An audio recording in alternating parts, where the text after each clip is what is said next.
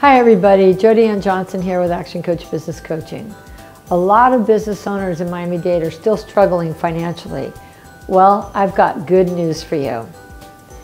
The Miami-Dade Federal Credit Union, in conjunction with the Beacon Council, are taking the charge on the Rise Miami-Dade Fund. Now, if you recall, earlier in the pandemic, Miami-Dade had a fund and it was somewhat rigorous.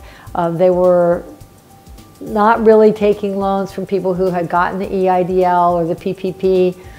Well, they have changed their criteria. Now, it doesn't matter if you had a PPP or the EIDL loan, you can still apply for this loan. It's a 3.25% loan, and the terms can be either 3 years or 5 years. If you take the loan at $30,000, which is the maximum amount, then you'll have the longer term.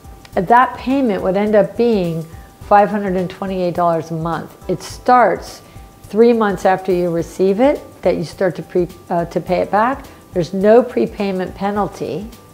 And I've been told by the credit union person who's actually spearheading this, MJ Green, that they can get the money to you within 3 to 7 days. And that can make a big difference. Generally, it's based on 6 times your rent. They did that because after salaries, rent is typically the highest expense that most businesses will have. And so 6 times rent, up to $30,000. And that can make the big difference for some of us just getting through this winter season. And if we can help you, please feel free to reach out. Jody Johnson, Action Coach Business Coaching.